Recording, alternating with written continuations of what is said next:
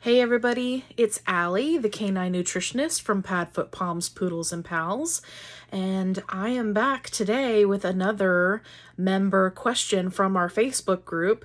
If you haven't already joined, link is down in the description box below. We'd love to have you, and you can get your questions answered by a Canine Nutritionist / standard poodle breeder. So, okay, let's get right to it. So the question is, this member is going to be bringing home a new puppy to add to their family. Congratulations, by the way. That's always super exciting. And the breeder is currently feeding that puppy Royal Canin puppy food. Now, if you know anything about canine nutrition, you know that the ingredients in that food are absolute garbage.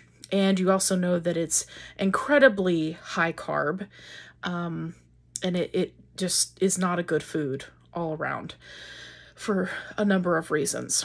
So this, the person who submitted this question also stated that they currently feed their other dogs at home a raw diet. Yay, super awesome.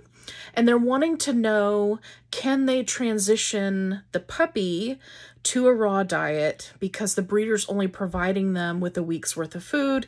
And of course, we don't want them to have to go out and buy, the Royal Canin. So what should she do? Well, we have a couple of options, and it's really going to depend on how comfortable you are with diarrhea or loose stool.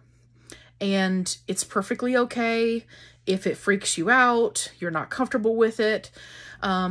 For the most part, for your average pet owner, who, for example, maybe this would be their first pet, they don't have a lot of experience, or maybe they never had a puppy before, for them, I would recommend that they do a slow transition.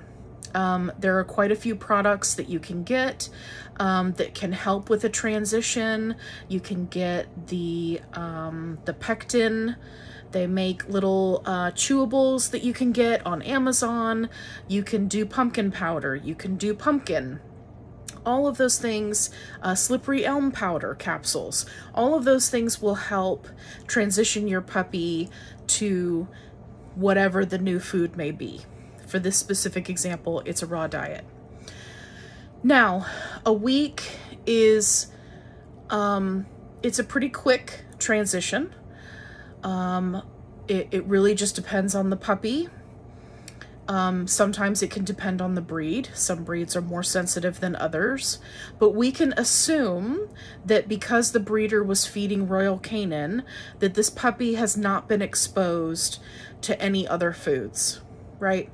We're going to assume that this breeder is not very knowledgeable in nutrition, and they haven't been providing their puppy with any kind of fresh foods.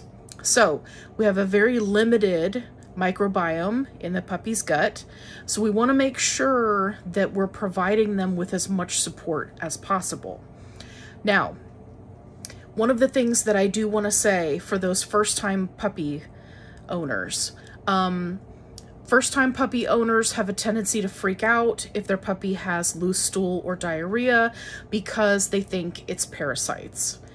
Of course, I always recommend that you take your puppy to the vet as soon as you get it or the next day so that you can have them do a fecal exam and make sure you take a fecal sample from that morning with you, right? Very, very important.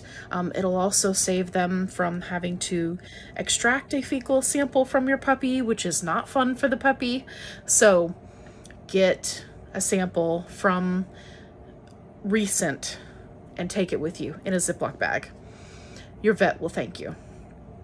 Okay, now for those of us who are more versed in having a dog, like the person who submitted the question, she has multiple dogs, I would say that you should anticipate that you're going to need to transition this puppy quickly, right? Over the period of a week. I would just go ahead and suck it up and do it. I would not go out and buy any Royal Canin product.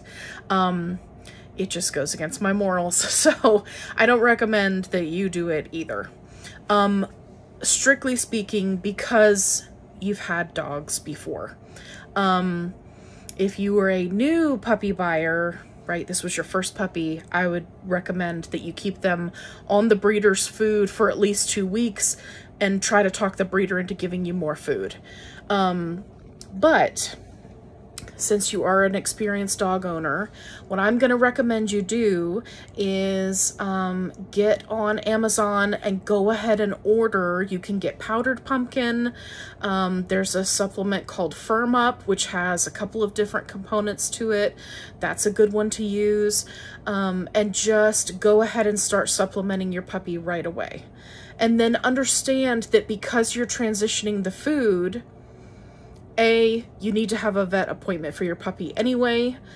B, you're going to want them to run a fecal exam. And C, when they ask you about how your puppy's doing, if they ask you, how's the stool, or you bring in a sample that is soft, explain to them, hey, I'm transitioning the puppy to be feeding, you know, so the puppy's eating the same thing my adults are. The other thing you need to do if you're purchasing a commercial raw product is you need to make sure that it is one that is designed for puppies, right? Because puppies have different nutritional requirements than adults. So you just want to take a look at that label, make sure that it's appropriate for a puppy. If you're using a complete and balanced recipe, for example, I have a bunch of them in the file section of my group. You want to make sure that you're choosing a recipe that is specifically for puppies. On some of my recipes, you'll see some of them say adult/puppy. That means you can feed it to either or. It's just going to be important so that they are getting everything that they need, right, to grow up to be awesome puppies. So I hope that this helps you. I'm going to link some products in the description box below, and I can't wait to see pictures of your new puppy. Okay, we'll see you in the next nutritional nugget. Have a good one.